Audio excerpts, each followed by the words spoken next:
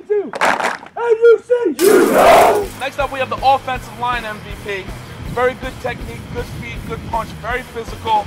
Outstanding job in the one-on-ones, though. Travis Feister.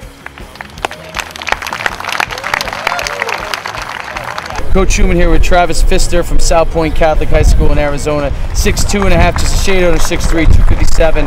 He had an excellent day in the one-on-ones, tremendous in the position drills. What do you think are your best attributes as an offensive lineman? Technique. What position do you play? Are you guard, or tackle? I play tackle. Okay. And your kick side, what do you think is the best thing from that you do? You think you have great body control, you have a great punch? What is it that makes you different? Good feet and an ability to keep my shoulders back straight. And if you have 3 schools recruiting you, who would those 3 schools be? Michigan, Stanford, and Cal. Coach Schumann here with our offensive line MVP. Congratulations, great job. All right.